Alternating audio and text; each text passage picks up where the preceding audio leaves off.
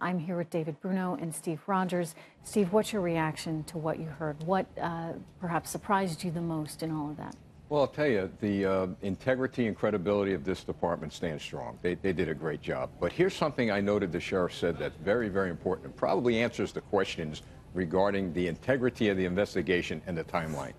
He said that he was giving information out to the public as soon as he received it, unverified. He did say that, unverified, to calm the nerves of the public, and that was fine. So this is why there may have been some questions regarding the timeline. The sheriff was doing the best he could, and his motive at that point, calm the public based on the information that he had. Mm-hmm.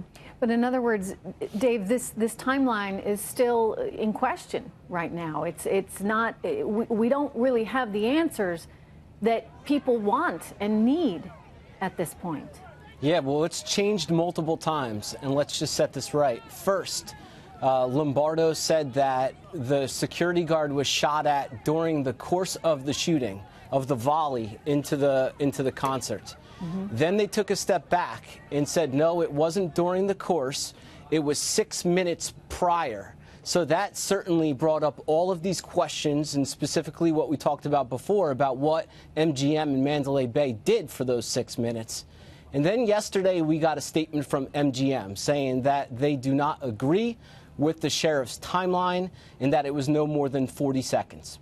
What we learned in this press conference is that the sheriff agrees with the MGM statement, that they in fact do. So what he explained was the security officer went up to the 32nd floor and there was a report of an open door.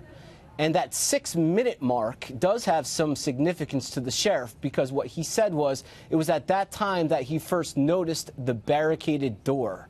And in previous press conferences, the sheriff described a drilling sound that the security officer noticed.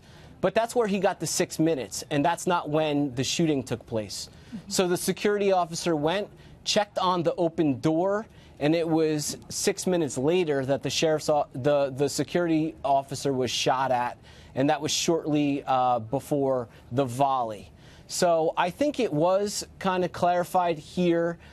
Sheriff Lombardo is in agreement with the MGM statement. Another point that I'd like to make, this was a very different Sheriff Lombardo that we've previously seen in press conferences. In the past, he's been very confident. He's been outspoken. In the past, he's given theories about what he believes. Specifically, what's been getting a lot of press coverage is the fact that he believed that this individual was attempting to escape. And he was really unleashed, so to speak, in these press conferences to give opinions, answer questions, and tell the public what he thought about the investigation. Mm-hmm. Today was a very different Sheriff Lombardo. He started his comments off paper. He said he was going to stick to his narrative so that things couldn't be changed, were his words. Mm-hmm. And he was very emotional throughout this. And yes, he ended with these heroic stories of these 3 Las Vegas Police Department officers, which certainly are emotional, and we saw that from him. But even before we got to those stories, I saw a very different sheriff, his demeanor, and the way that he communicated information today.